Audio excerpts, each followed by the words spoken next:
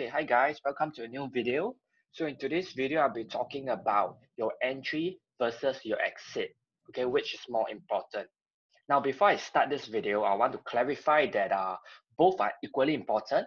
I'm not saying that the entry is more important than the exit or the exit is more important than the entry. I'm just saying which you should focus on more, okay, which is more important. Okay, so let's start off the video by talking about what entry and exit is. So entry is pretty straightforward. It's where you enter. Okay, so for example, price it's here right now, and you enter here. Okay, but when it comes to your exit, I'm actually referring to two things. Number one is where do you exit if you are right? Okay, meaning that you have a profit, and where do you exit when you are wrong? Okay, where's your stop loss? Okay, so as you can see on the chart here, I've just, simulated a position. Let's say you go long here. All right, your exit, maybe you put it below this low, and this is your take profit, right? So in every single trade, you should always have a entry. I mean, if you enter a trade, obviously you have an entry, and you should have an exit strategy, right? Exit strategy for when you are right and when you are wrong. Okay, this is very important. You don't just want to have a exit plan when you're right. You want to have the exit plan when you're wrong so that you can cut your loss if you are wrong. Okay, that's very important. Now, let's go into the crux of today's video, which is the entry more important or the exit more important? Okay, now the answer is actually exit. Okay, why do I say exit? Because you can have a bad entry. It doesn't really matter as long as your stop loss is placed correctly, meaning that you don't put your stop loss too tight, you don't get whipped out of the trade. Okay, your entry, honestly, it doesn't matter if you buy a bit higher, you buy a bit lower, as long as you get your stop loss right. Okay, so this is important, right? Your exit, where you exit the trade is more important than where you enter. Okay, there are a lot of new traders who they want the perfect entry. Okay, in fact, I was coaching some friends of mine, and they always want a perfect entry, and there I was telling them that, hey, look, entry is not so important, because honestly you can just compensate for your bad entry by using a smaller position size. Okay, let me just write this down and go into more details. So basically, you can compensate for a bad entry with a smaller position size, okay? But you can never compensate for a bad exit.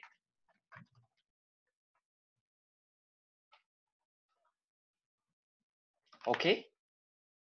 So what do I mean by this? Okay, let's say your perfect entry, or so to speak, you wanted to enter at this level here, for example. Okay, and perhaps you were sleeping, perhaps you were busy, or you forgot about trade, and by the time you saw it, price is here. Okay, price is over here. So you're like, oh, I should have bought it here, but its price is here.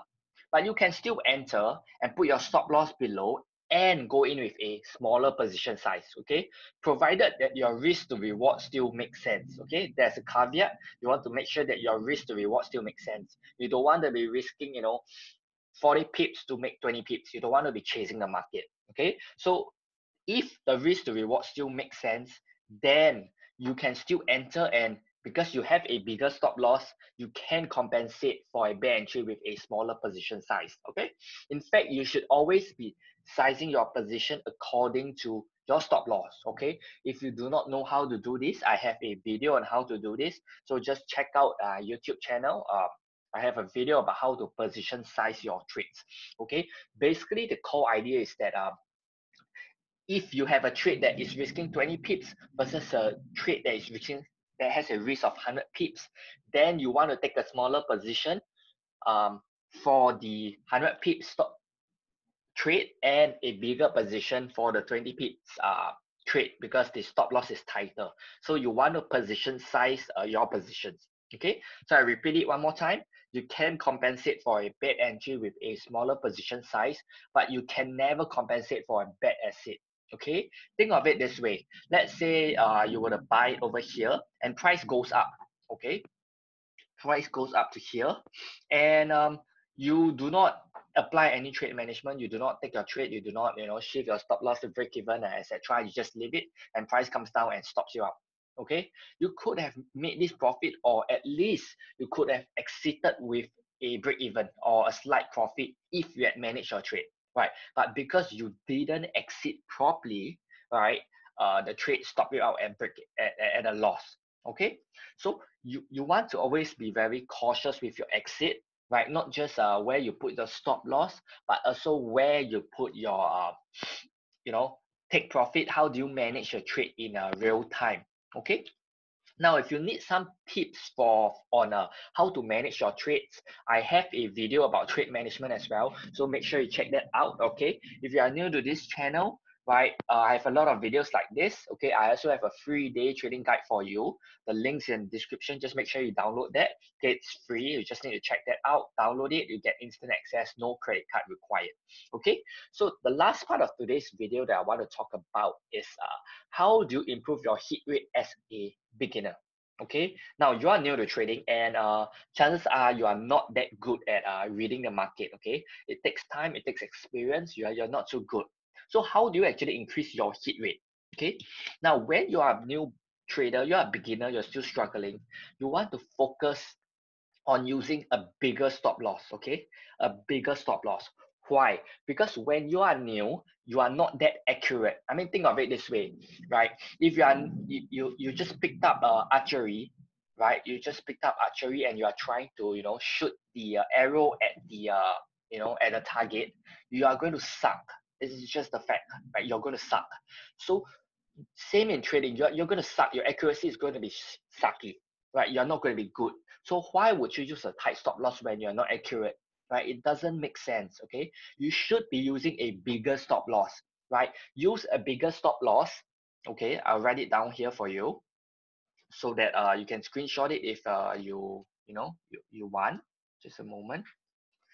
Okay, use a bigger stop loss. Okay, so now you might say, if I use a bigger stop loss, I'm going to lose more money. Okay, that's not true. Okay, that's not true at all, because when you use a bigger stop loss and you adopt the adaptive position sizing that I mentioned earlier, okay, you will actually use a smaller position size. Okay, make sense? Because if let's say you are risking initially you were having a stop loss of 30 pips, now you're having a stop loss of 60 pips. If your stop loss is doubled, then your position size should be reduced also. So for example, you are trading 30 pips, right? Now I'll write it down for you. Okay. So let's say initially you were risking 30 pips and you were trading let's say one micro lot, which is actually 0.1. Okay. Sorry, one mini lot. One mini lot is 0.1. Micro is 0.01. Okay. Let's say you watch my video and you want to increase your hit rate. What do?